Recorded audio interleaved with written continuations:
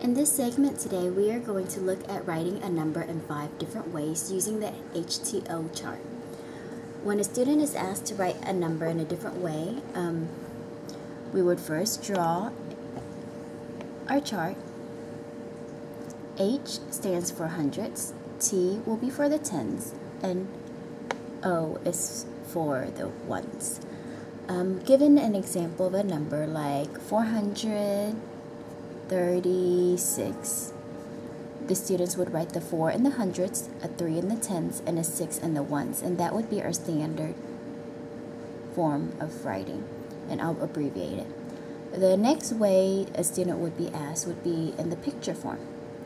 And to model this number in a picture form, we would use blocks. The hundreds look like big squares, so since there are 4 of them, we will have 4 hundreds. Our tens are represented in rods, which are like sticks, so there goes 3 tens. And our ones are tiny little cubes, which students can draw it as little squares or just dots. 1, 2, 3, 4, 5, 6. The third way of writing a number would be in base 10 words. What students would do here would be to look at the picture and basically write out what they see. There are 4 hundreds,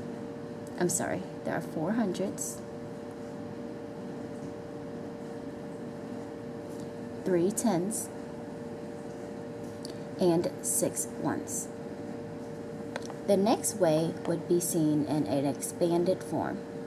And in the expanded form, we're just using numbers to represent it in the place value. So we would have 400 plus 3 tens would mean 30 plus 6. And finally, the last way is just in word format, spelled out. So 400